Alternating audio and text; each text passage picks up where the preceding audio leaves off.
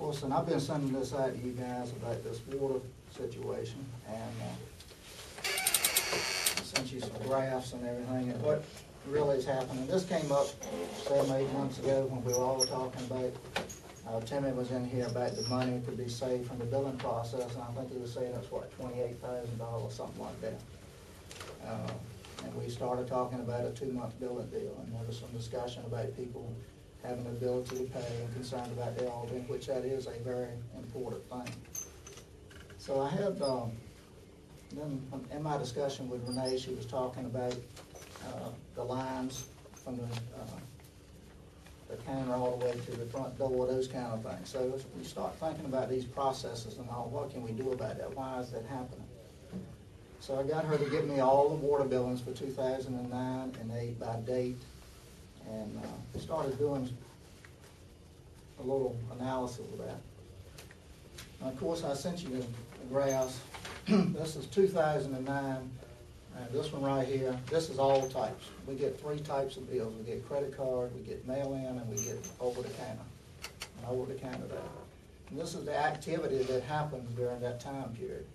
So if you wanted to be sick, what day would you guys be sick? You're not allowed to be sick on the 15th and 16th Which in one my would you office. choose to be sick?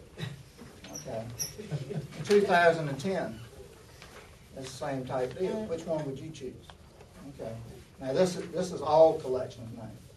But this one right here represents the people that actually come in to pay their bill at the window. Same type scenario. So what can you do about this to improve this? It's pretty nice if you were the billing clerk. Would you like this if you had to work on the 15th? You dress the audience and commissioners. Yeah. That's what I like to do. Everybody. Both. Everybody. Okay. The next thing We all is do. you start asking yourself a few things about that. What can I do to improve the process and everything? So when you start thinking about the billing, the 2-month billing, but there are some other things, and I have run these analysis on it and everything. If you change the process a little bit, and you went to something similar to this, and just for instance, like let's say February, if we were to take 25% of the bills, all the customers, 25% would be on February the 4th, which is a Friday. 25% would be due on February the 11th, the next Friday. 25% would be due on the 18th, and 25% on the 25th. Now these people that are coming to the counter, as well as the mail-ins, you will kind of level out the process flow that comes in and do that.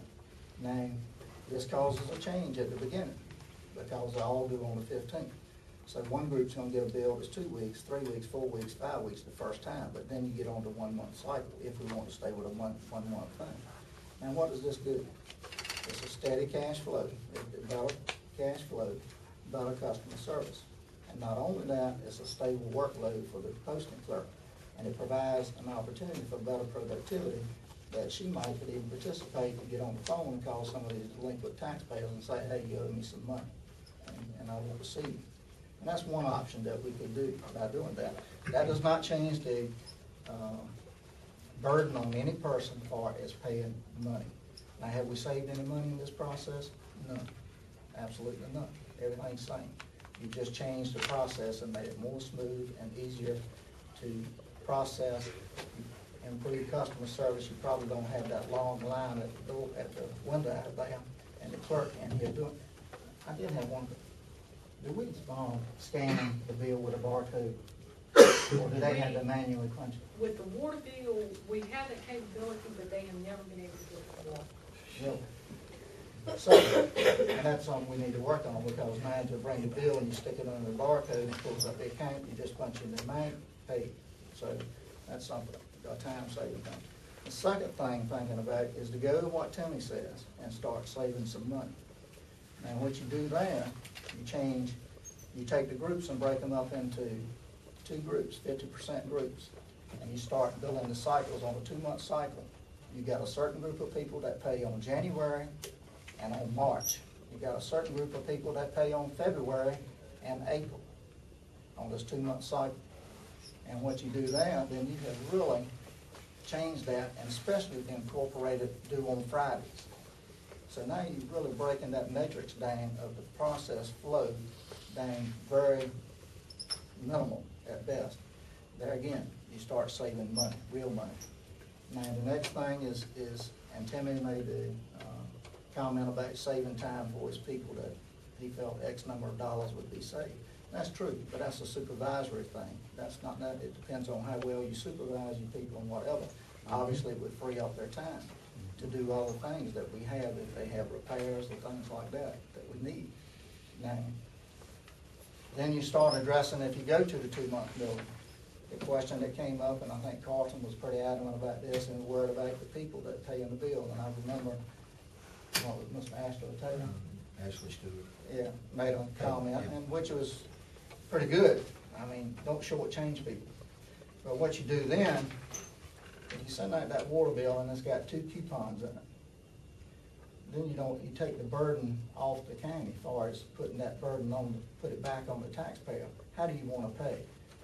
You can tear off this little first thing and send me half of the money for the bill, and you can send me half the second month. So you could send it to me twice if you wanted to, or you could wait and pay the whole bill when it's due in 2 months, whichever way. So now you've taken the opportunity that the taxpayer makes that choice, what I want to do. Now, if he skips that payment, you know, and some people will do that, say, well, I got a few extra dollars, and they won't do that, and that could become a problem.